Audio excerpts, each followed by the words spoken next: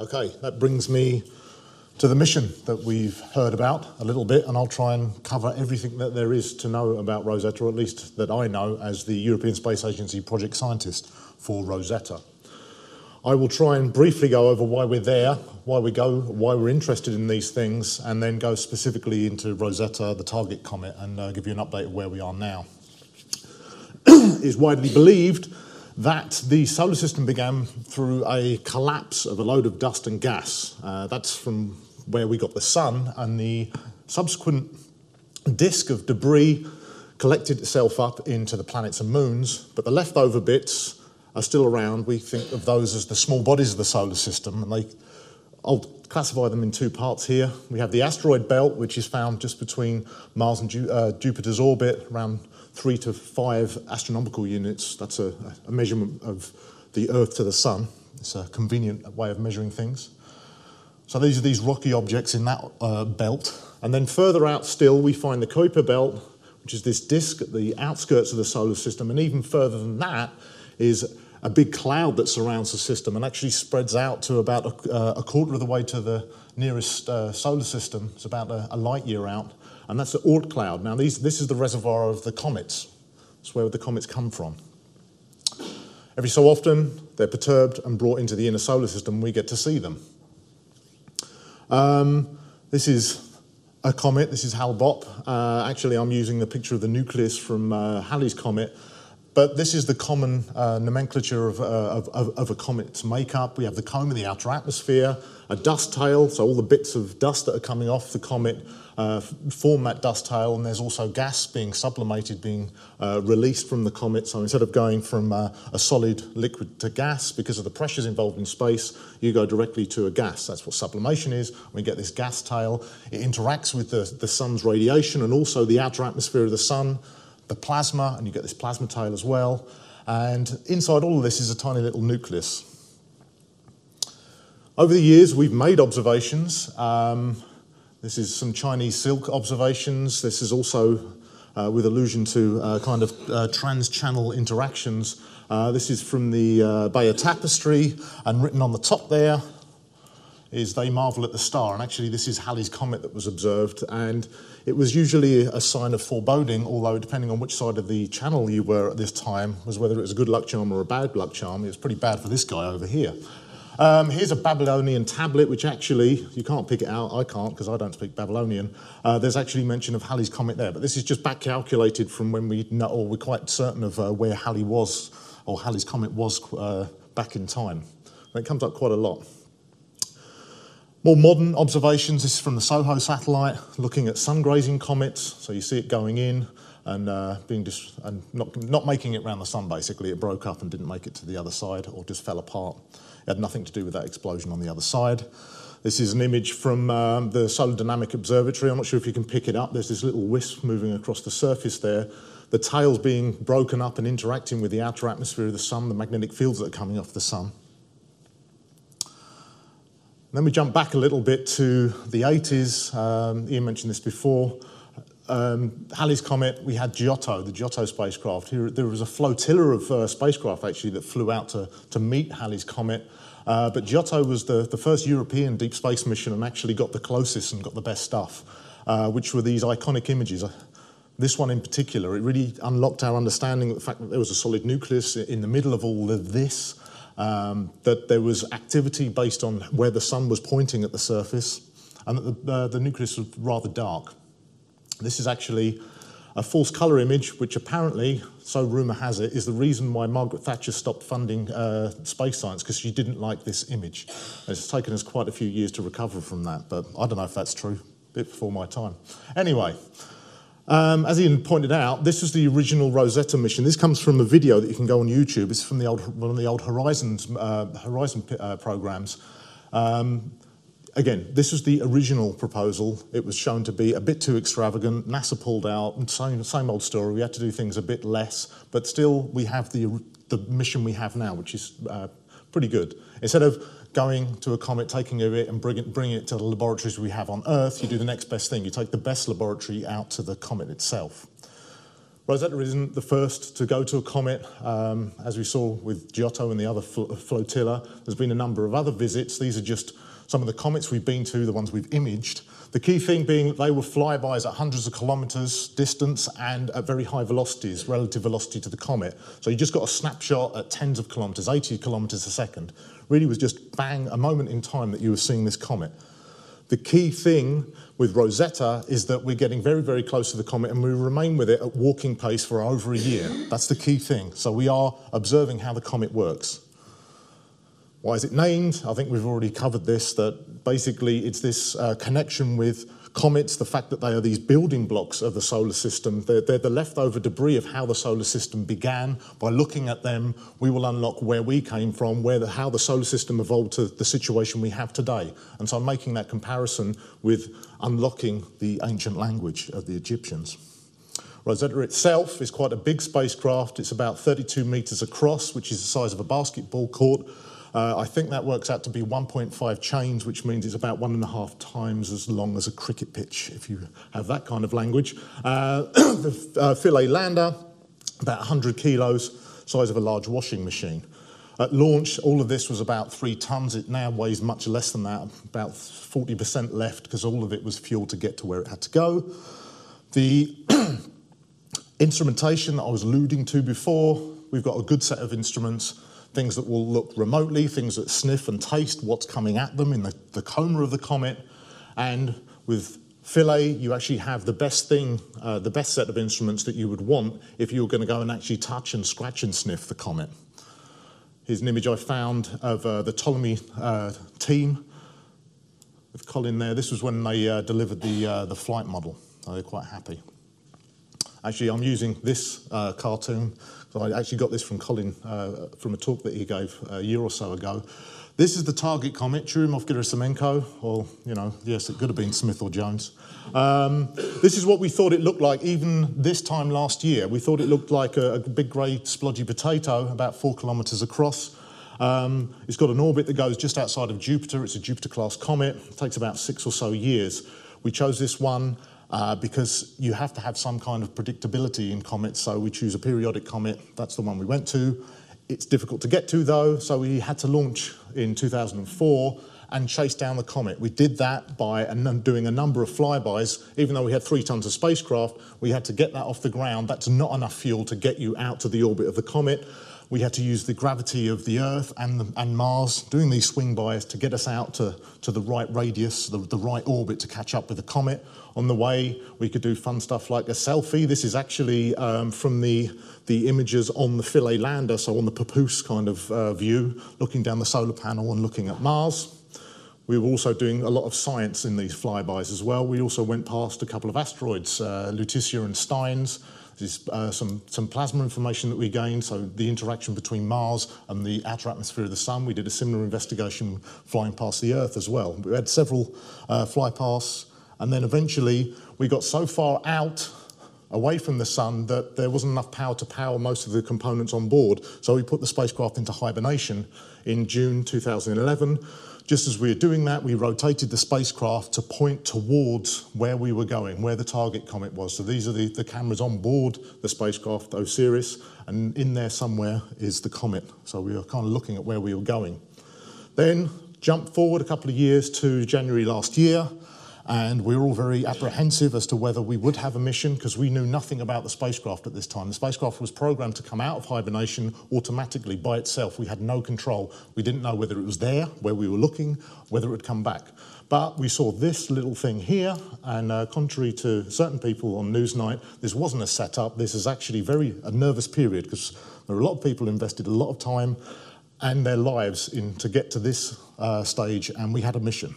And there's the celebrations at OU when we knew that we actually had a mission. We were on our way to the comet. Quite quickly after that, we went from the grey potato. No, it's not that. It looks more like this black duck, and here's a scale for you. It's still the predictions that we had based on Hubble, this grey potato, were quite good in terms of size, but we never thought we'd get such a fantastic object like this.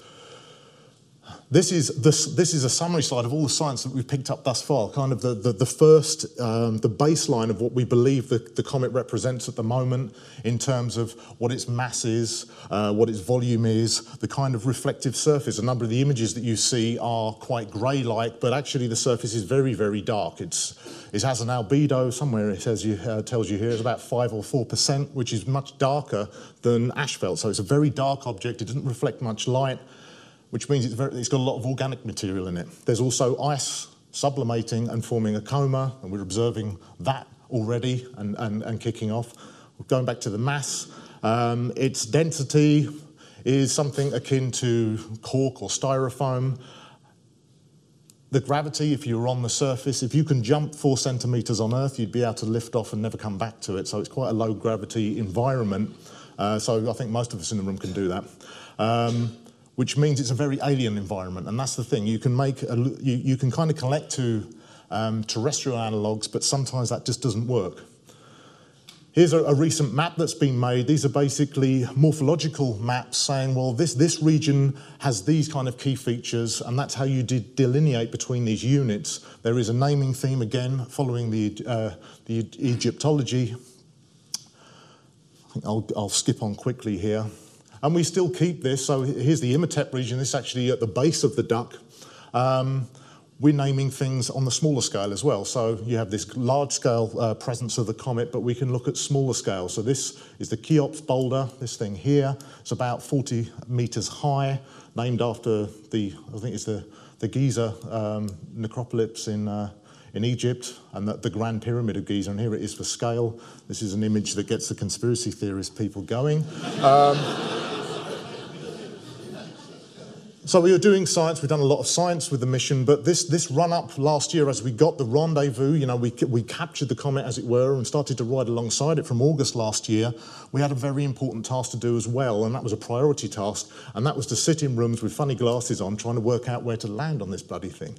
Because it was such a weird shape, it had such diverse terrain, it was a great comet, but that also means, scientifically, that also meant it was a challenge operationally to try and find somewhere to land.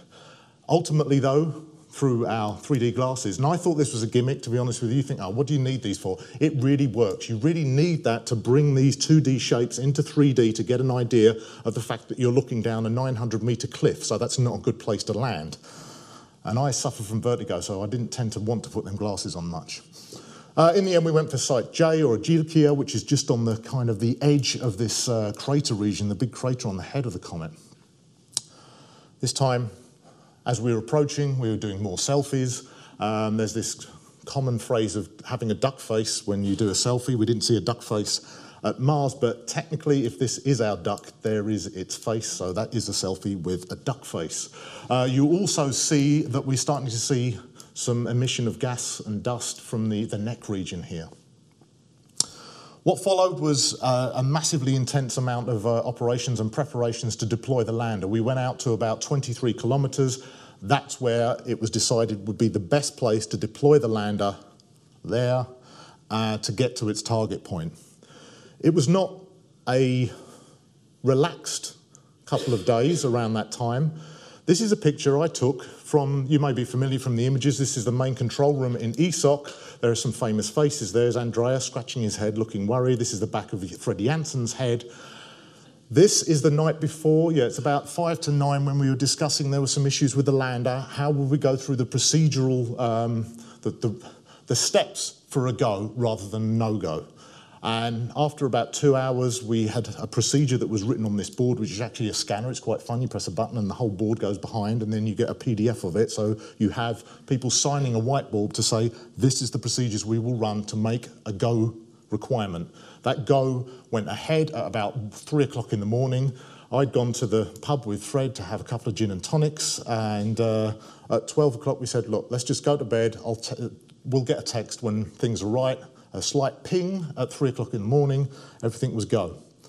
Fast forward a couple of hours, we got this fantastic image. This meant that the lander had deployed. It had started that journey towards the surface. So we have the Shiva imager on board the Philae looking back at Rosetta. It's a slight blur because the lander was rotating. Then there's a number of iconic images that you've probably seen already, but I have to show them. This was a nice one as well, the fact that we saw that the lander legs had deployed. It looks rather cat-like, which gives you some confidence because cats are quite good at landing. But now we get to that part of the story. This is the rollers camera from the bottom of the lander looking down from about 40 meters. This boulder or block is about 4 or so meters across. Then this is the first image from the surface of the comet. This is from the Shiva camera. It went a bit wrong. There was something wrong here. Now we got that afterwards. Now we look back and go, we know why this looks so weird. It's because we didn't just land, we bounced. This can be seen in a before and after image. Hopefully this doesn't set everyone off into fits. But what you can see, this is from the navigation camera, there's a dark patch here. So this is before, after, before, after, before, after. That's the landing spot. And then just there is the lander and the shadow below it as well. So it's basically bounced and gone to here that we've captured in 2 subsequent navigation camera images. In a more detailed view, you can see here, this is the lander approaching its touchdown here, and then subsequently goes over here because it had a little bounce. This is the image in this square before, and this is the image after. You see these 3 points, which we're still trying to analyse because it's a little bit bigger than the lander. So we're trying to work out, this is still ongoing, how the lander did its little jaunt across the surface of the comet. That's the noise from the acoustic sensors on the feet of the lander for the first impact, which have given us some valuable measurements of the nature of the surface. Ptolemy, the instrument that Ian was presenting earlier on, has made some fantastic measurements because not only did we stay in one place, we had a couple of other landings, and these are some magnetic field measurements. When you hit something with a lot of components and a magnetometer on it, it perturbs the whole system and you can generate magnetic fields. So what you can do through the magnetometer is actually detect when you hit the surface. You can also use radio signals, and we see that we hit things about 3 times. There was a little clip of a boulder or a cliff, and the timing of this was such that we think we've just seeing the lander going over the edge of the big B landing site crater, that crater on the head. But the key thing being, we went down 3 times, but at least Ptolemy, and well, you can see the magnetometer here, is on most of the time, seeing and measuring as it goes across the face of the comet. Ptolemy's got measurements from 2 places at least, which is more than we bargained for. This glass is half full all the time for me. Then we ended up in this ditch. You can pick that out because, well, you can see a bit of sky here. This doesn't come out too well, but I'll bring it up in a second. By looking at this image here and this image here. Using this imagery, the colleagues in Flight Dynamics down in Toulouse have kind of worked out the local topography and where we must be oriented. So we're really getting to somewhere we never would have dreamt of getting. We're peering into the past.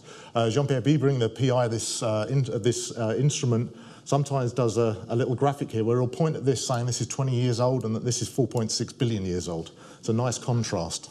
And the fact that you have this man-made object with such an ancient alien body in the background. This is the other image pointing up. We've got space here, but this is the cliff that's overhanging. And these bright spots are actually the sun glinting off of the surface of the lander and beaming onto the... So we're really impacting this thing, which is nice. Right. So we had the target point. We actually got within about 120 metres of it from 23 kilometres, which is pretty good shooting. The lander just didn't like being there. It wanted to come over here instead. A couple of comments on outreach, which is something that Colin certainly was very good at and knew how to put the story out there. There are a number of colleagues here from Open University. Something that we've managed to do with that kind of effort through everyone, people like Colin being able to get out there and tell the story of science, why it's important, some colleagues here from Open University. This little chart I put down here is basically people were asked after the landing if they knew what Rosetta was, what Philae was, and these percentages are people answering correctly. Unfortunately, the UK is the lowest out of these countries, but still, I think it was a good job. Certainly, there was a presentation or a stand at the Royal Society last year that was led by Open University. Natalie Starkey was actually very a key figure in getting that going. There's Ian with hair. And I had my part, and it's part of my job to go around and tell people about the mission, as I'm doing here. And I was invited to Stratford-upon-Avon Amateur Astronomy Society, and had a very nice talk, very nice interactions with the gang there, and then I met this guy, Andrew Baxter. We are friends because we have beards. And he bought me a pint and he said, I knew Colin when I was in university, so you can pick out Colin here. And he sent me this picture that I forwarded on to Judith, and there's Colin in his younger years from the University of Swansea at the time. But basically that you meet people who knew Colin and have very nice anecdotes about him and the work that he's done. And he made these kind of things possible that we're hearing about now. Right, just quickly, because I'm running out of time, where are we now? Very recently, on Valentine's Day, we did a closest approach. We've got to a stage where the outgassing of the comet is so high that it's defeating the gravitational attraction between the spacecraft and the comet. So we start doing some more strange oriented trajectories. So that we do a close approach about 6 kilometres over the surface of the comet. This is to give you an idea of the field of view of this image. And you see this little wobble is actually a raster of the camera, which you make up out of these 4 images to give you, again, this is that same belly region with the Cheops boulder, I think is actually up here a bit more.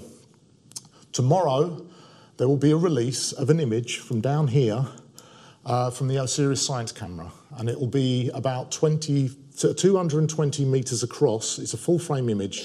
And you'll see the Rosetta shadow on the surface of the comet, which is pretty cool. So I shouldn't have told you, but I have. There you go. You'll see it tomorrow. I really wanted to show it today, but I can't because it's still under embargo. It's still being tweaked. But yeah, you'll have to wait till tomorrow. I've just described it for you. And as Ian was showing earlier, we're now going further out and we're seeing a lot of activity already. These boulders, some of them are up to about 2 metres in size that are from the previous apparition, actually. It's still hanging around. But we're safe because we're at walking pace. We should be okay. And what are we doing in the next year? We go through perihelion, the closest approach to the sun in August, and then subsequently go back out away from the sun. So we have this ride along, seeing how the comet evolves, become maximum activity around perihelion, and then die off again. And we will see all of that. We'll get an idea of how the comet works. That's the key thing. And all of those observations will give us insight into any other cometary observations and make that connection, make that insight into solar system evolution, where we came from, where the water came from Earth, and why we're here fundamentally. So I'll summarise that here by saying Rosetta's the first mission to shadow a comet, travelling at this walking pace, as I've been talking about. It's the first time we've delivered something to a comet's surface like this. And it has and will give us the most information ever on a comet during its closest approach to the sun. I think it's also captured the imagination of millions and possibly, as Colin did, inspire many future scientists and engineers to go into this area and carry us off of the planet out into the universe. As we all look up, we can start going there as well. And I'll leave you with this slide that tells you where to follow us, with a nice cartoon from a book that Colin put together with these key dates. And with that, I will stop talking. Thank you very much.